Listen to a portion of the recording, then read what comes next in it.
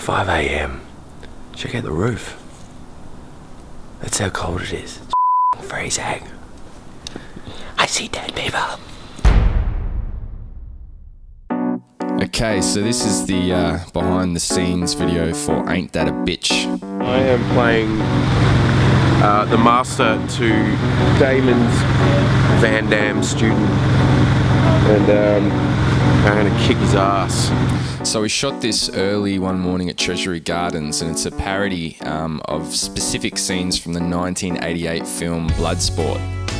Kin's playing Senzo and Damon's playing Frank. 3, 2, 1.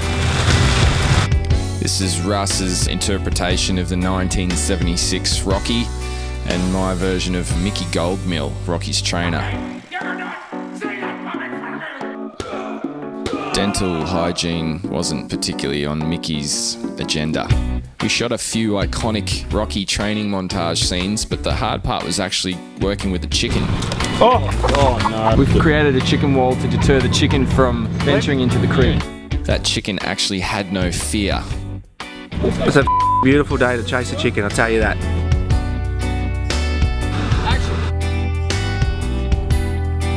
We've got Kin and Ro as Daniel-san and Mr. Miyagi doing our version of wax on and wax off. Wax off! Alright!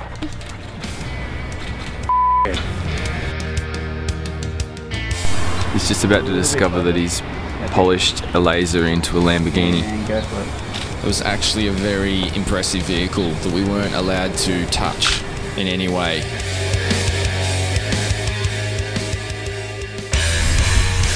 It's a beautiful day, isn't it? We wanted Kin's Miyagi to be like a creepy old uncle that kind of abused Daniel-san under the guise of teaching him karate. So I'm about to get on the boat in 9-degree heat, freeze, 9-degree cold. I'm gonna pretend I'm Karate Kid on his montage mission. I think I have to fall into the water and go really cold. We've just sent Ro out in a boat to do some karate on the sunset sort of looking scene here. Do it for a while, then fall in.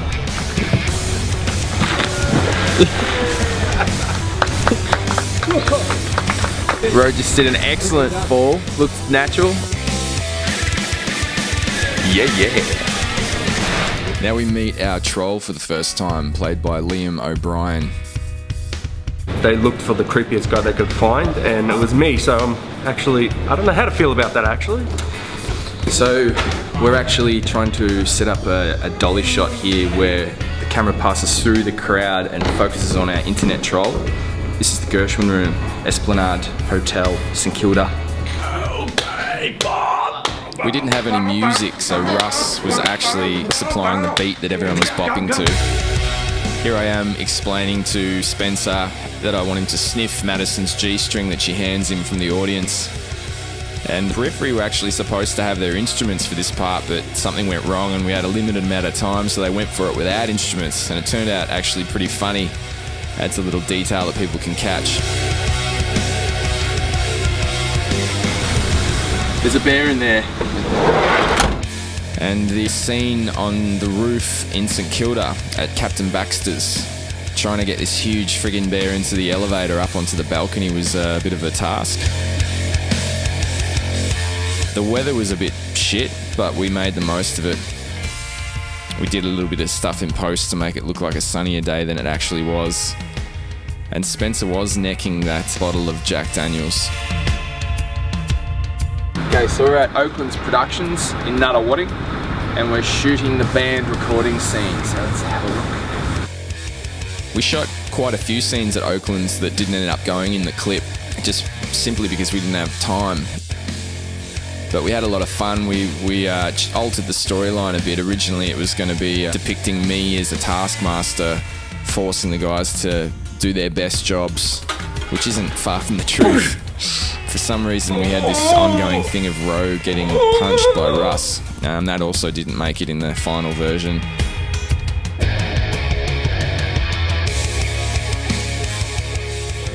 I strolled down to the shops and pick out usually just 1 litre of milk, because I don't like to keep milk much longer than that in the fridge because it tends to go off. And garbage night Sunday, so I've got to make sure that I can drink what I've got. I tend to just fill up a glass 3/4 of the way, and then I'll get a teaspoon out of the drawer.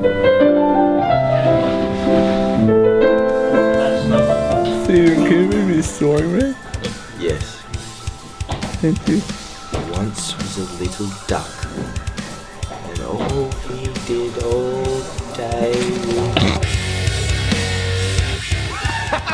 We're filming this last few days in Studio 44 at Horizon Films in St Kilda, and this is probably one of the oldest movie studios in Melbourne.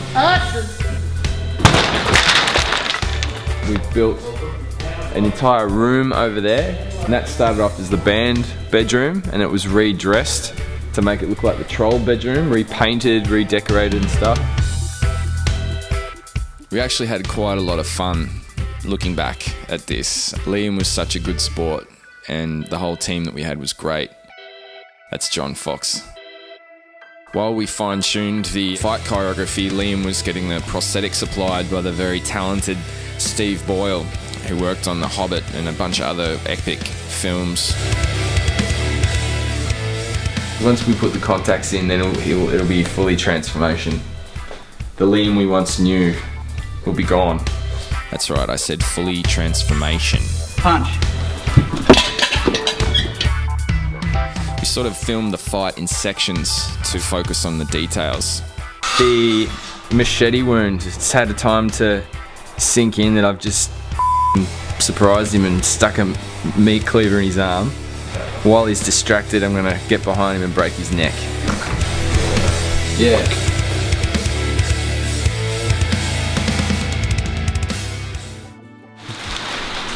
They love it when I take them outside.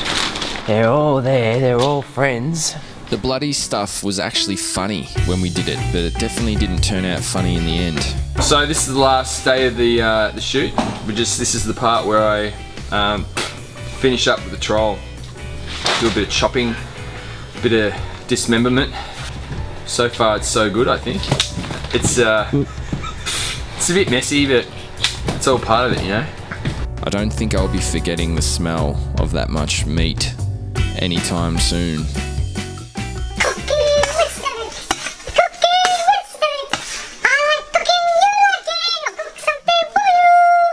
I think we got it.